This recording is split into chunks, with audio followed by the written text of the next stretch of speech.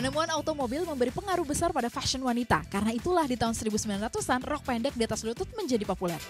Rok yang menjadi lebih pendek dimaksudkan agar para wanita dapat lebih mudah untuk masuk ke dalam mobil.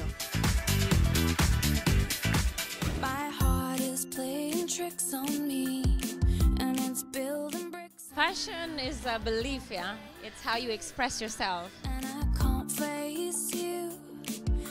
Penting banget ya, karena fashion itu personality ya. It's how you having fun, putting all your clothes together, sesuai dengan personality, sesuai dengan karakter sendiri, sesuai dengan mood. You can express yourself correctly tanpa menghilangkan jati diri gitu. Donatella Versace, Kate Moss, Coco Chanel, Gwyneth Paltrow, Gwen Stefani. Kalau aku sih tergantung tempat. Kalau misalnya aku lagi ke tempat event yang memang artsy, aku kadang-kadang suka sedikit a bit artsy. Cuman kalau formal ya formal. Cuman yang penting comfortable. Kalau lagi pengen elegan, elegan. Tapi kalau lagi pengen rock and roll juga, aku juga suka juga. Jadi aku mix and match ya. Tergantung mood. Aku tipe orang yang tergantung mood.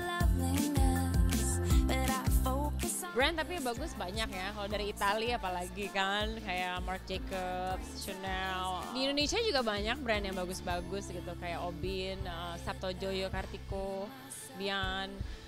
My favorite brand is Versace buat dress.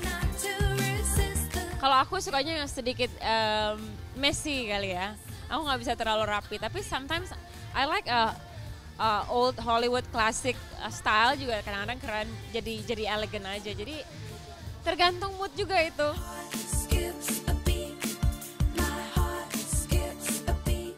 Hello, my name is Imelda Therine and you're watching iLook.